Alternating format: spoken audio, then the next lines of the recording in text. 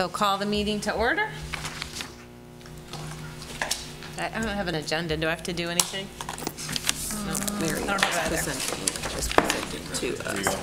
Call to order, roll call, Yep. public comments. An adjournment. All right. All right. Dr. Flores. Ms. Grant present. Ms. Lewis. Present. Reverend Matias is excused. Mr. Ross. Ms. Shockey. Here. Ms. Slade. Present. Dr. Baker is excused and President Rearranged Present. We rearranged everything. Mr. Oberst, move the proposed budget. Well, we'll quickly go over the budget hearing PowerPoint that is on the screen behind you. And as board members, you've seen most of this. Reduce or shorten it a little bit for the public, but anyways, here we go. just looked up. There's one here. And just to review, so going to the 18-19 school year, some of the major revenue assumptions that are built into the budget that'll go before the board tonight for approval would be, in terms of the foundation allowance, the legislature was very generous to us this year, gave us a $240 per pupil increase. So the 18-19 foundation allowance per student will be $7,871. That's an increase based on our budgeted enrollment of about $3.9 million in new dollars, or about 3% more than 2017-18.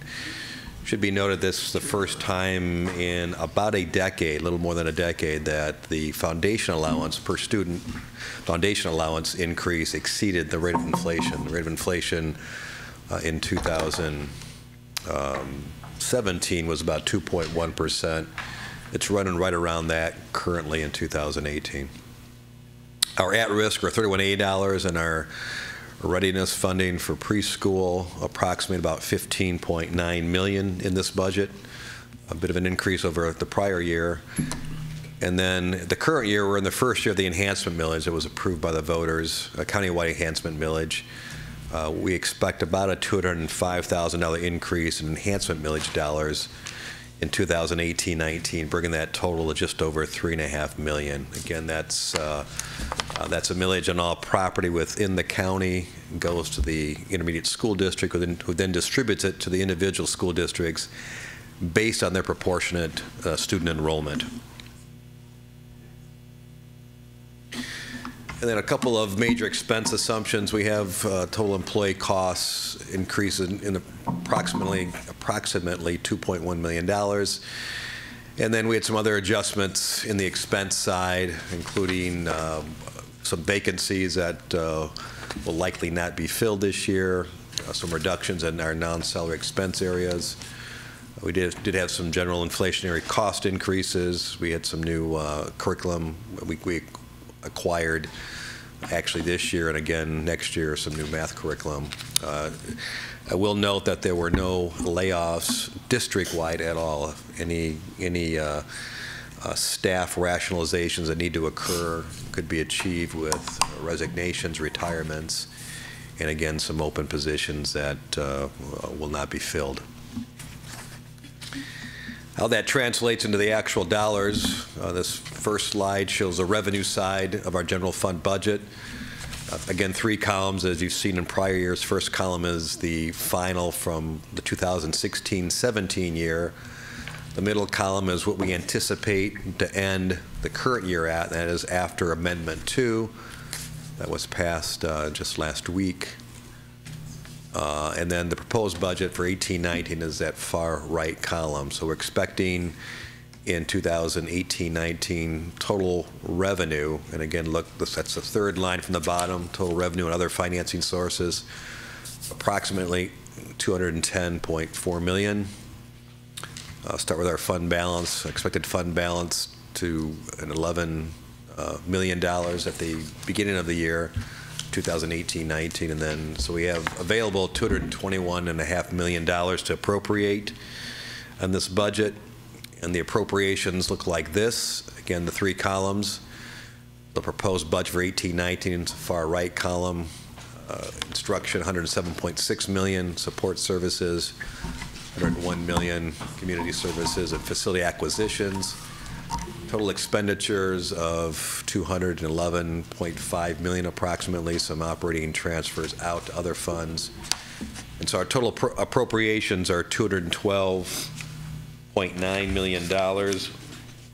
And that translates into a 18-19 year budget deficit of about almost $2.5 million. And the impact on fund balance is shown on this last slide here. Again, we expect to end the year in June of 18 at just over $11 million in fund balance.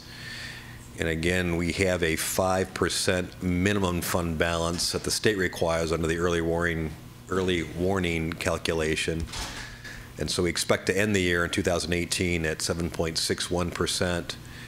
Then that almost $2.5 million 18-19 deficit would get our fund balance at the end of 19, assuming we hit those budget numbers, at about $8.6 million, or about 5.9% of fund balance. So still in excess of the required minimum of 5%. So that is the 18-19 budget. I will say there are no significant, I'm going to say, unusual items.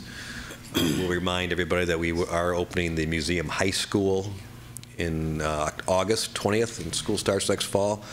That's some additional cost of that new high school, and we're also going to add the 12th grade to our Frost High School that we opened a few years ago, and there's some additional costs associated with that. So that is the 2018-19 budget.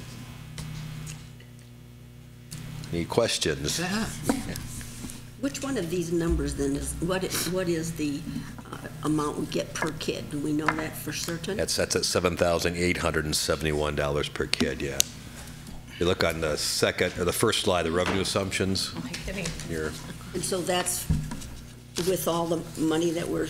Well, that's the state foundation allowance, the actual total dollars per kid if you add up our major federal programs, Title I, our 31A dollars, I don't know, that approximates 11,000, 12,000, 11,000 a kid maybe. I don't have that calculation in front of me.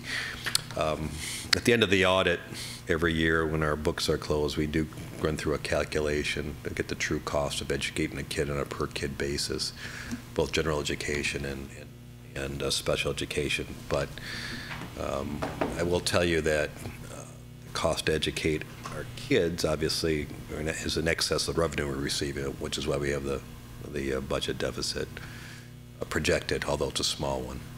So the purpose of the hearing is for the public to be presented and to give the board feedback before the board votes on it in the next meeting. So it may be more appropriate if we have questions regarding the budget to ask in the board meeting. I'm thinking that's when the discussion should happen.